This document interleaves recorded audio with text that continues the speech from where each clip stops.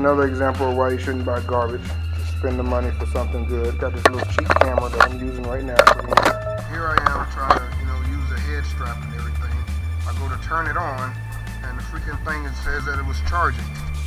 So I was charging it a while ago, disconnected the charger, brought it outside, had it in my pocket the whole time, but it was still showing that it was charging.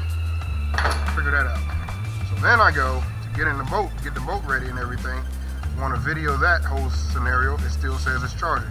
I literally had to take the battery out, put it back in order for it to stop saying it's charging. There's nothing connected to it at all.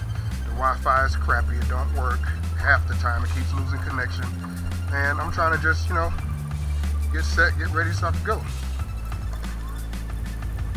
Supposed to go in there.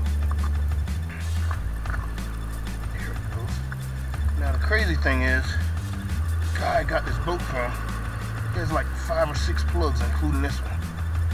So I'm a little worried.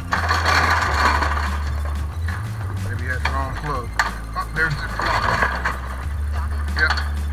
Couldn't find the rock. There it is. Alright. Now, unfortunately, I live in a pretty safe neighborhood. But somewhere down the line, somebody decided to go in my unlocked garage. Tell your brother, get in the back.